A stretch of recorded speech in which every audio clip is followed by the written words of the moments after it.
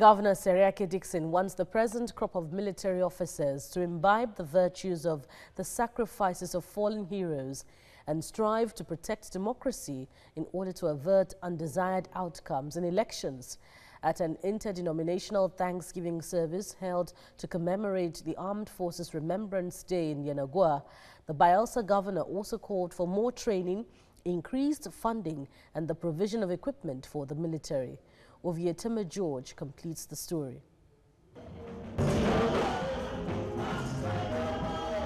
Governor Seriake Dickson leads the Legionnaires out for a Thanksgiving at the interdenominational service of the Armed Forces Remembrance celebration.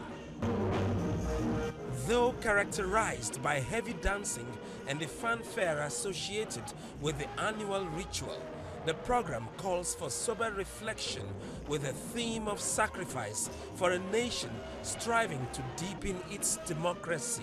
While we do our best to honor the memory, while we do our best to support and encourage those in service, while we create necessary environments and conditions for peace, for order, and for stability, the least that people in uniform can do and should do is not to undermine constituted authorities so that people can have desired outcomes in our democratic enterprise. Now, training and provision of equipment will aid the military in the fight to protect the territorial integrity of the nation. But the welfare of the retired soldiers is also of utmost importance. I appreciate my governor and members of the armed forces that were here to support us. I want the federal government to take care of the Legionnaires and even those who have sacrificed their lives and receiving pensions. Their pensions have not been paid. And we make a move, and I think the federal government is taking steps towards it. As we remember our fallen soldiers today, let us not just pay lip service.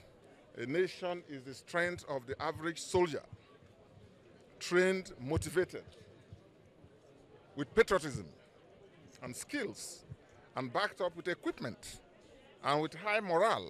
One has to call for more support and funding for the Nigerian military.